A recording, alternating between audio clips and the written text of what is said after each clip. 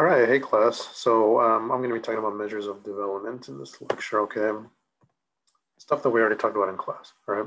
So anyways, the last big topic we learned about, before this here was the history of industrialization, right? Kind of the Industrial Revolution, right? The various sectors of the economy.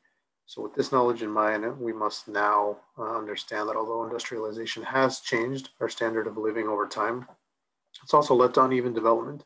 Okay, so kind of the big takeaway of this topic, right, is how exactly can we measure development, right? What are the economic and social measures that geographers use?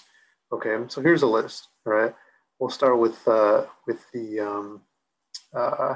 economic measurements, right? The measurements that measure the economic welfare of a country. Okay, so as you can see, right, the list is GDP, GMP, GNI. The sectoral structure of an economy, that is primary, secondary, tertiary, right? Whether it's formal or informal, income distribution, so on and so on. All right. So something that I did include here was actually the GII, right? The Gender Inequality Index, all right, and the Human Development Index, but we'll also look at that. All right.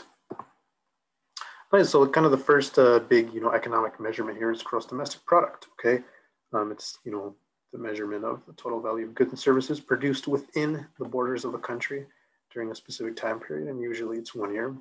Okay, so you see formulas here, right? And what they mean. Okay, kind of a quick formula for GDP is the goods and services produced within a country's borders. Okay, and this tells us how much production and consumption there is in 1 year for a country. Okay, kind of gives us a hint, as to how economically stable, right, a country is. All right.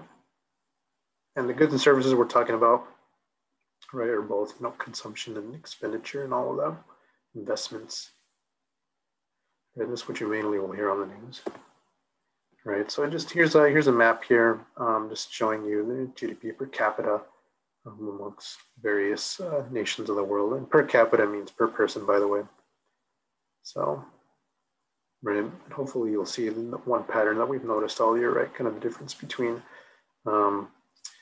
the developing world and the developed world. All right, next is gross national product, or GNP, right? Measurement of the total values of goods and services produced within the borders of a country, plus the net income from companies that are located outside the country, all right?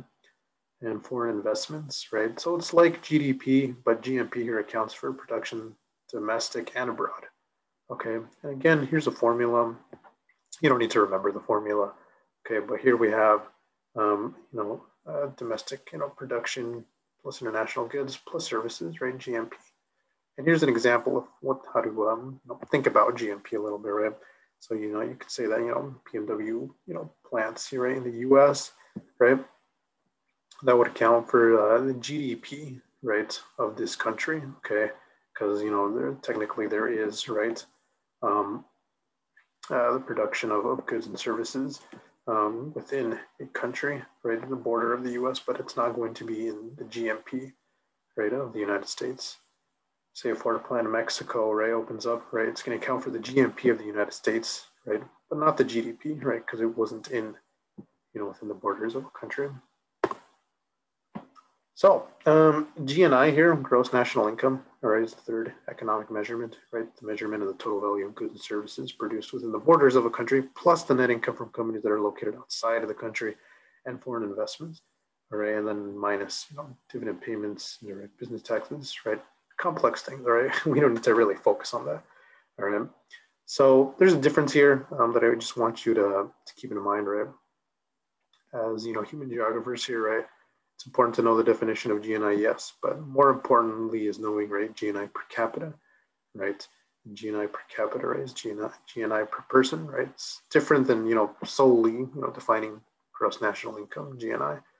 And calculating GNI per capita is pretty easy, right? It's the GNP divided by country's population, right? And this is so that you have an estimated income per person, which is going to be important when looking at, say, the Human Development Index, right, which we'll look at in a moment. And this doesn't include those in the informal sector of the economy, by the way, okay? So I think that's important to keep in mind there, all right? So here's the basic formula for calculating GNI. Again, it's not super important, okay? But like I said, understanding GNI and GNI per capita, right, is key because this is going to show us a country standard of living, right? The higher GNI is, or GNI per capita, right, the better the living standard, right? The lower it is, right, lower standard of living. So countries that rank high feature a high amount of international investment and aid, as well as a large number of international corporations. Okay, so here's kind of a table, just looking at GDP, GNP, GNI. So don't worry so much about each formula or the formulas for them.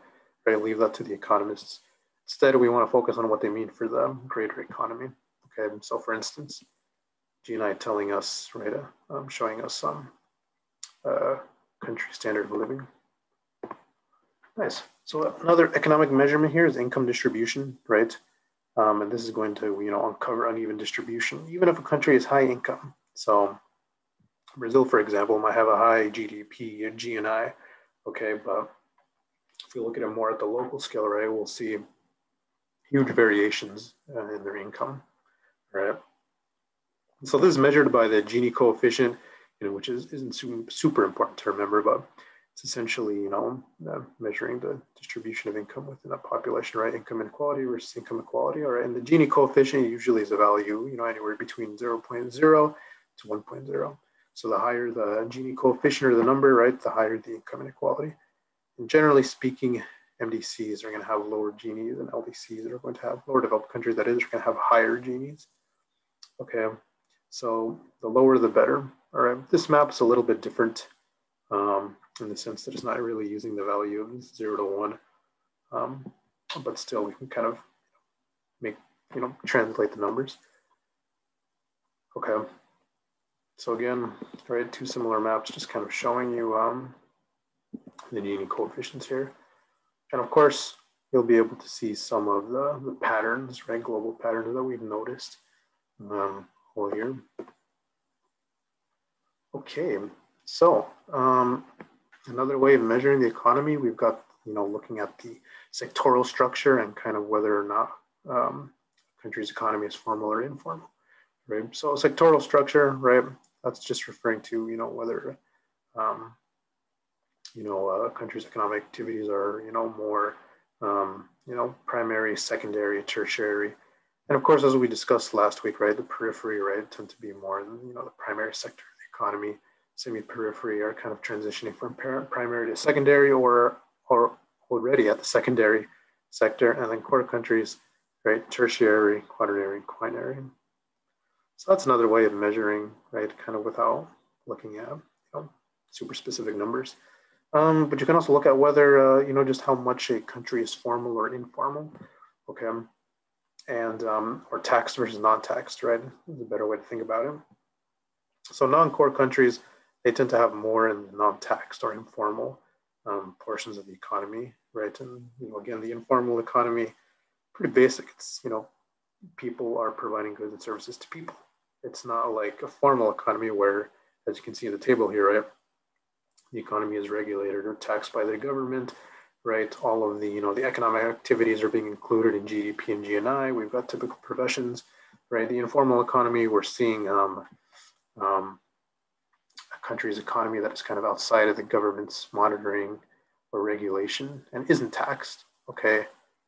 So you won't see formal contracts or, regulated work conditions or fixed work hours, right? You might see, right, illegal products being sold, kind of under the table work, right? Paying under the table, right? Not accounting for taxes, right? You might see, drugs on the market, you might see more of, the black market, right? So many of these economic activities, right, aren't going to be documented, right, and can't be traced. So again, the informal sector is not going to be included in the GDP or GNI, right? So it could be, right, that in some cases, some countries might have a greater income than is suggested because a lot of the work might be informal, all right? Like countries in sub-Saharan Africa, right, or Southeast Asia. Okay, and that's the problem now with the informal economy, right? Production and consumption might not be reported and included in GDP or GNI or the GNI. Another measurement, yet another measurement here is the, the use of fossil fuels and renewable energy. All right. So, we could look at energy consumption and renewable energy. All right. So more developed countries are going to have the highest per capita consumption of energy, mainly fossil fuels. All right. And the reason for that is because, you think about fossil fuels, coal, oil, and gas, they were introduced during the Industrial Revolution. And pretty much the world has come to rely on that. So if you look at the map, right, think about which country the Industrial Revolution hit first, right? First hit, I should say. Okay, and you'll see, right, those in Europe, the United States. So of course, they're going to have the highest per capita energy consumption, right? And in the developing world, right, demand for the use of fossil fuels is going to be increasing. All right. Renewable energy is a little different, right? Nuclear energy is increasing in more developed countries. Hydroelectricity is higher in developing countries. And, if we look specifically at China, right, they're actually the biggest generator of global wind power. So kind of a shift to renewable energy is kind of also a sign of, being, more developed. So social indicators, different than economic indicators, but still other ways of measuring development, right? Fertility rates, looking at the average number of children a woman will have during childbearing years. Okay, and to do that, you need to look at healthcare, the level of education for women, and cultural factors, like the status of women and religions or traditions, right? So fertility rates, as we know, are going to be high in peripheral countries, right? And Nigeria has the highest at about 7.0. We could also look at the infant mortality rate, the number of deaths per 1,000 live births during a year, right? And, this is an indicator of maternal and infant health, which is also a reliable gauge for the quality of healthcare in the country.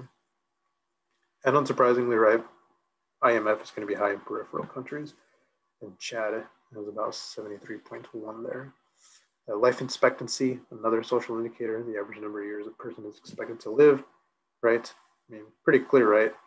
If a population of a country can maintain good health, right, high life expectancy, citizens can work, produce, and create income, right? Access to healthcare, right? How easy is it for somebody to obtain medical care, and literacy rates, right? What percentage of a population can read and write? And as we know, right, again, the developing world, countries in the periphery, right, sub-Saharan Africa, low literacy rates. Okay. So, tying those together, we can look at a huge and very important social indicator, the Human Development Index. Okay, the Human Development Index is essentially a composite measure used to show spatial variation among states and levels of development. All right, so the HDI is a measurement used by the United Nations to calculate development in terms of human welfare. Okay, so it's going to look at various economic and social indicators, life expectancy, access to education, their standard of living measured by GNI per capita, and it's measured on a scale from 0.0 to 1.0, right? And the higher, right, the number, the better. Okay, and again, what patterns do you notice, right? Pretty obvious. All right, so again, it's looking at life expectancy, and you can see that it's very, at least the pattern, right? The spatial pattern is very similar to this map. It's looking at, the average years of schooling, the access to education. And again, the pattern is very similar to this one. And again, it's also looking at the GNI per capita, gross national income. All right. Again, patterns are very similar. So the Human Development Index, pretty important in measuring the development of a country. Okay, and I know this is a little blurry here, but you can see in this map, right, which countries have the highest HDIs, right, and which countries have the lowest HDIs. If you can see, if you can squint your eyes, right, you can kind of see the GNI per capita here, right, life expectancy. Okay. Yet another form of measurement is going to be measuring the gender inequality. In this case, looking at the gender inequality index. All right. So measures of gender inequality, such as the GII, include reproductive health, indices of empowerment, and labor market participation. So the GII is essentially going to, measure, right? Or is a measurement, that evaluates women's status in a country based on economic, political, and labor market participation. going to look at reproductive, health issues, and again, empowerment. All right. So essentially, the GII is just measuring how easy or difficult it is to be a woman in a country. And it's expressed from a range of 0.0 to 1.0. But it's opposite from the HDI in the sense that, the lower the number, right, the better, right? The higher the number, the worse off it is to be a woman in a given country. All right. So the World Bank, other international entities, right, like the UN, they've all determined that, gender inequality contributes to the overall development or growth of an economy. So that's why it's important to look at the GII. Okay. And I believe I put a map here. Yes, I did. Okay. So you can see here, kind of the gender inequality breakdown, across the globe, right? And again, right, the lower the number, the better, right? Afghanistan actually has a pretty low GII score of about, or a pretty high one, sorry, of about 0.7, all right, somewhere around there. Belgium's at like 0.048, so, it's pretty low, okay? So I want to break down, the gender inequality index a little bit more by looking at, what exactly it measures, right? It looks at reproductive health, but we're not going to focus on that, right? I think that's pretty basic, right? Looking at maternal mortality rate, adolescent birth rate, fertility rate, that kind of stuff. More important is looking at empowerment and labor market participation. So measurements within the gender inequality index are going to look at empowerment here, all right? And empowerment, right, that when I'm here, empowerment in regards to, gender inequality, right? It's, women's empowerment, right? Including, the women's options and access to participate fully in the social and economic spheres of society. So 2 indicators are used to measure empowerment: political representation and educational attainment, all right? So political representation, right? Thinking about empowerment is just looking at the ratio of women with seats in government compared with men, right? And, we can look at the United States as a good example of that, right? So here's an example, right? In the United States, 57 women held seats in the United States Congress in 1995, but by 2019, the number more than doubled to 127, right? I mean, that's, good increase, but it's still only 20% of all seats, all right? And globally, the number of women in national legislatures has increased from 11 to 24.3% in the years from 1995 to 2019. Okay. So that's kind of the first sub-measurement, right, within empowerment, or women's empowerment. A second indicator is going to be looking at educational attainment, right? It's the ratio of adult women and men with some secondary education, all right? And, as you might expect, right, there's a huge gap, right, of educational attainment across the globe. So according to UNESCO here, right, I believe I missed a number there. Or maybe it was just my grammar. Yeah, it was. More girls than boys remain out of school, right? 16 million girls will never set foot in a classroom. And, shockingly, 9 million of these girls are in sub-Saharan Africa. Okay. So, anyways, again, these are just 2 indicators of measuring empowerment. And again, empowerment, the measurement of empowerment is used, right, in calculating the gender inequality index. All right. Another measurement within the gender inequality index is going to be the labor market participation rate, right? So this measures an economy's active labor force and is calculated by taking the sum of all employed workers and dividing the number by the working age population. All right, so geographers identify participation in the formal and informal sectors of the economy to make conclusions about other social indicators. But shockingly, right, high labor market participation rate isn't always going to mean that an economy is fully developed. I mean, you could look at Mozambique as a good example of that not being the case, right? And as you might expect, right, the rates of LMP are going to vary between genders. Female labor market participation rates tend to be low, and they're more distinct in countries that practice distinct gender roles. So the role that women play in a country's workforce often reflect that country's level of economic development. Okay, so for example, in core countries, right, women have full-time jobs, right, pursuing careers in the tertiary sector, high levels of education, right, as opposed to looking at the peripheral and semi-peripheral countries where women work in primary and secondary sectors, right, mainly, and they just work to provide food for family, right? They might work in subsistence agriculture. They might perform unpaid work in the informal sector, right, where it's also, labor-intensive jobs as well. Okay, so another measurement, and we can look at this map, just looking at the ratio of women to men in the labor market. Okay, and as you can see, right, in the sub-Saharan Africa, right, the developing world, right, it's going to be more than 100%,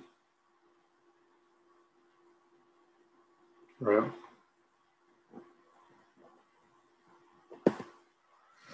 So here's just a quick chart, just looking at kind of the summary of the Gender Equality Index, looking at, the labor force participation rate, education rate, right? It's also looking at the reproductive health, right? And we can see the values here. And yet again, here's just another, table, just kind of looking at some of the big measurements of development, right? GNI, HDI, and GII, kind of looking at the difference, right, between these countries. So France, right, has a, pretty average, GNI, Human Development Index, right, and the low Gender Inequality Index rate there. Okay, and then, compared to Kenya there.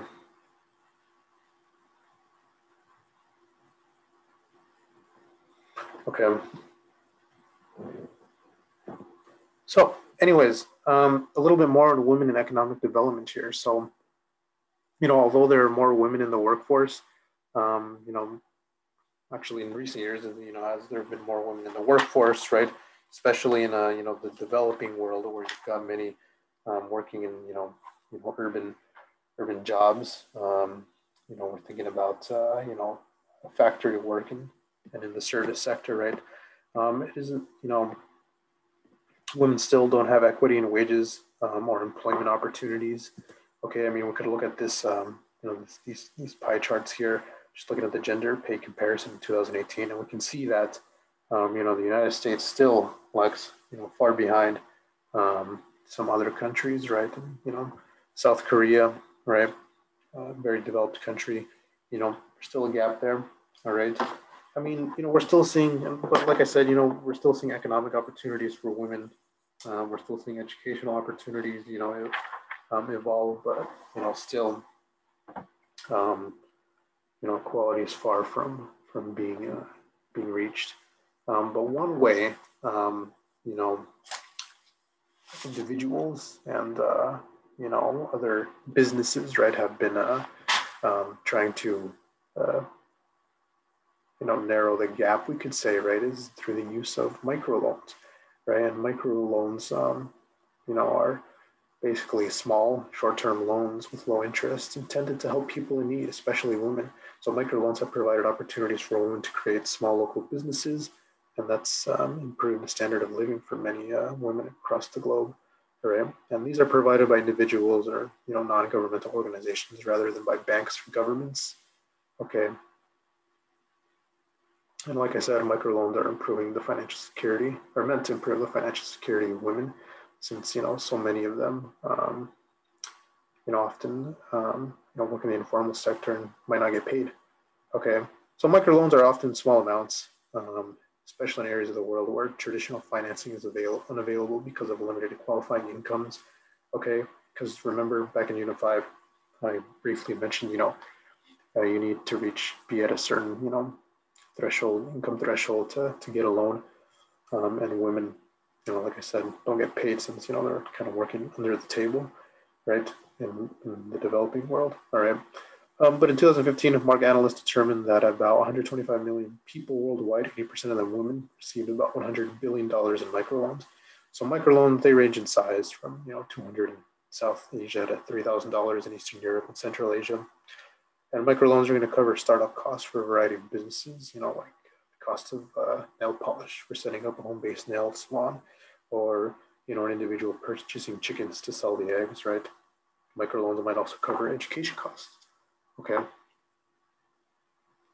And so overall, what we see here is that a lot of women around the world are kind of getting the sense that being an entrepreneur is kind of the key to breaking away from poverty. All right. And microloans have proven to be a success. For a large part, right, of the last few years, right.